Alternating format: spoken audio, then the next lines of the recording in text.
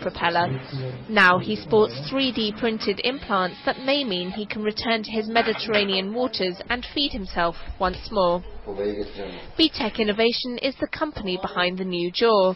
Kurtarma leads research and development at the Turkish biotech firm. We designed a custom implant for its upper and lower jaw, and that perfectly mimics its halde days.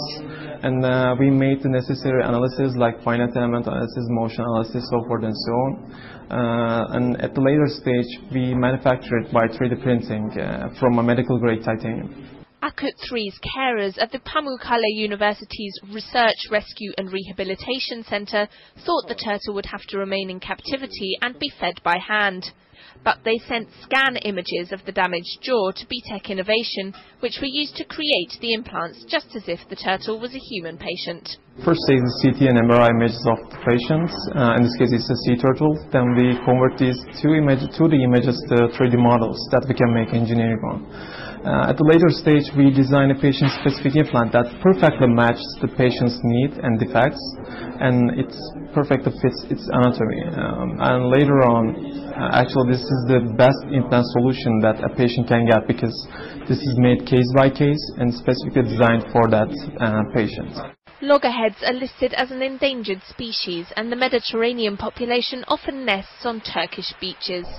Akut 3's vets will be watching for signs that the turtle's body is rejecting his new-look jaw.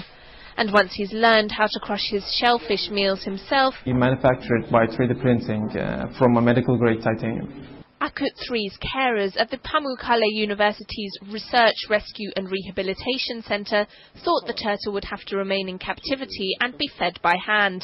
But they sent scan images to the Turkish biotech firm. We designed a custom implant for its upper and lower jaw, and that perfectly mimics its halde days. And we made the necessary analysis like finite element analysis, motion analysis, so forth and so on. And at the later stage, we of the damaged jaw to BTech Innovation, which were used to create the implants just as if the turtle was a human patient. First takes the CT and MRI images of the patients. In this case, it's a sea turtle. Then we convert these 2D images to 3D models that we can make engineering on. At the later stage, we design a patient-specific implant that perfectly matches the patient's need and defects, and it perfectly fits its anatomy. And later on, actually, this is the best implant solution that a patient can get because propeller. Now he sports 3D printed implants that may mean he can return to his Mediterranean waters and feed himself once more. BTech Innovation is the company behind the new jaw. Kurtarma leads research and development at the